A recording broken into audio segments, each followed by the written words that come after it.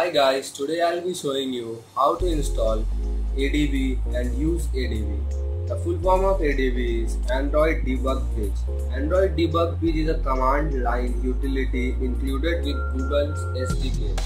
ADB can control your device over USB from a computer, copy files back and forth, install and uninstall app, run shell command and many more.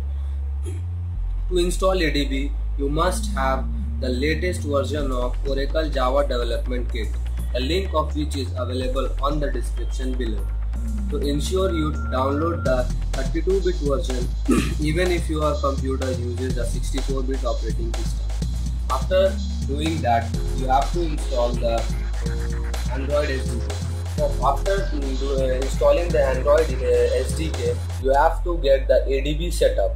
This ADB setup is the link of this ADB setup is also in the description.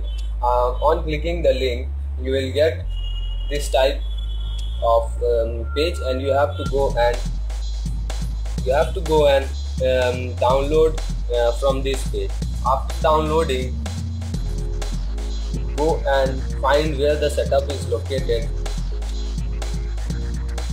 and just click on that and run the setup.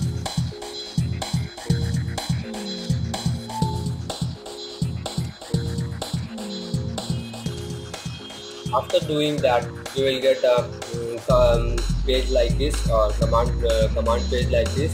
It is written, do you want to install ADB and fastboot? Just type Y and enter. On the next step, it's saying that install ADB system wide. Then again Y, and it will install fastboot, and again it's saying do you want to install device driver. It is important to install the device driver because it will help you to connect the mobile to your PC. So it is always important to install the driver, and click Y and then enter.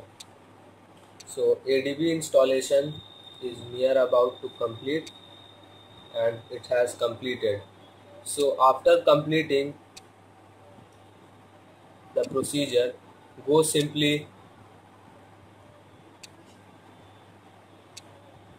to local disk C, and you will find a folder like this, ADB. This is the place where you can copy an image file and flash it with from here. So ADB can be used to flash ING file, or it can be used to flash zip file also. So this was the tutorial which was to how to install ADB on your computer and to flash recovery or anything you want. Thank you for watching the video, and if you like the video, do hit the like button and do subscribe to our channel. Thank you.